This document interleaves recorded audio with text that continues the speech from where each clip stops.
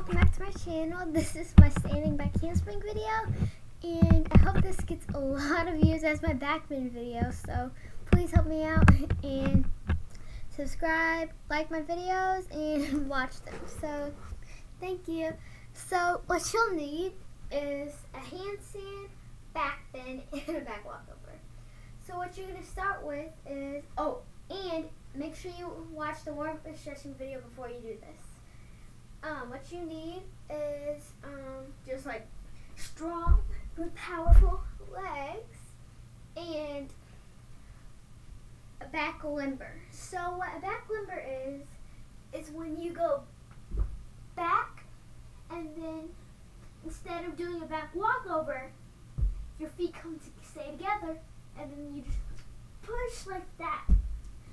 And that's what you need to get. So it's like a back walkover, but instead your feet are together. And you need to learn that before you do back handspring. And once you do that, once you learn that, it'll be a lot easier because it'll just be a jump and then you go into a back limber. Okay? So here's a back walkover.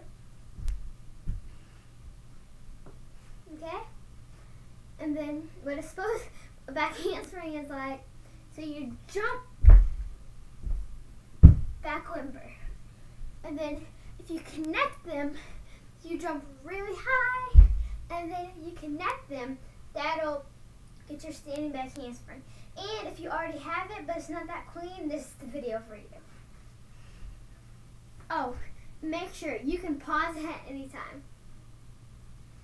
So what you need to do is try and connect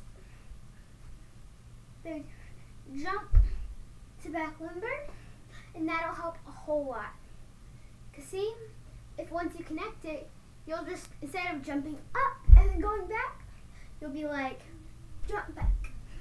And that's what you're going for. A jump back like this.